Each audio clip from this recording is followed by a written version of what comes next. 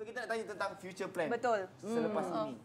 Okay. Mungkin Yazmin? You want to start first? Yes. So saya punya future plan, like I said, I'm really hoping I punya original sebab since I was 10 years old, I memang dah tulis dah all my songs and everything. So I memang dah kumpulkan dah all semua lagu-lagu I. Nak satu please. Nak satu. Lagu babe. Wow.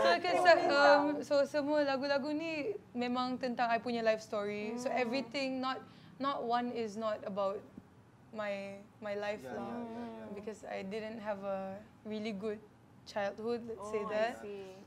So yeah, I'm really hoping that I can bring out my originals, an album, and also do well in this industry. So this is really my dream.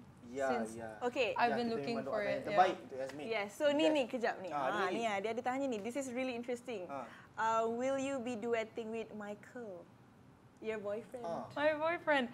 Actually, baru-baru ni kita post lagu Heart and Soul. So actually dia boleh produce.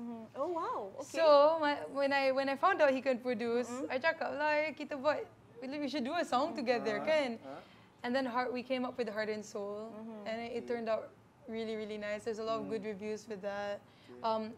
That lyrics, kan, I wrote it on the same night he sent me that lagu. Oh, wow. Yeah. On the spot. Memang buka syarikat rakaman dia orang Ya, lepas betul. Taklah kahwin je, tiba-tiba tu pada kahwin. Pada suara 17. Upcoming show ada yang paling Any gigs, let them know. Persembahan ataupun perasmian pelancaran. So far, there's nothing yet, but I'll obviously update on my social media. Okay. Yes. Yeah. You guys can just check it out there. Dia dah follow I tau. Yes, Syura? Okay, camera. Michael jangan marah, Michael jangan marah. No. Dah lah Move tu. to Kak Syura now. Okay, saya macam biasa, saya nak expose lagi, nak explore lagi industri ni. Bukan saja menyanyi, acting pun saya nak mencuba, hosting pun saya nak mencuba. Semua siapa? Hosting ni cuit kita. Mencuba. Macam nak sailang je. Kali ni kita perempuan dengan perempuan. Kita rezeki tak perlulah lelaki. Ya, Bukanlah kita kan? perempuan. Women power. Ya. Cik aku live babe. Kan? So semua yang saya rasa yang saya boleh buat, saya memang suka menari, saya memang suka menyanyi, berlakon dan sebagainya. So kita nak explore lebih. Ya. So memang Syura ni sebenarnya seorang penghibur. Betul. Dia bukan artis, dia seorang penyanyi, dia penghibur. Dia adalah seorang penghibur. seniwati. Kenapa macam tu?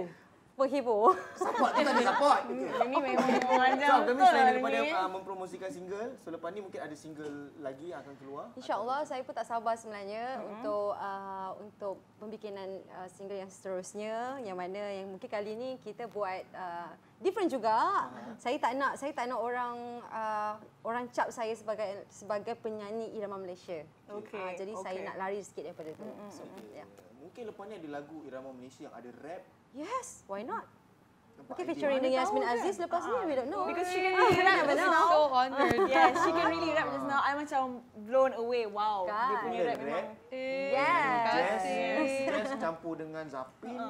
Macam dah merepek. Hello. Hi, saya Syura Badron. Saya Yazmin Aziz. Don't forget to subscribe, like and share this video. Yes, and comment down below. Yeah. Bye.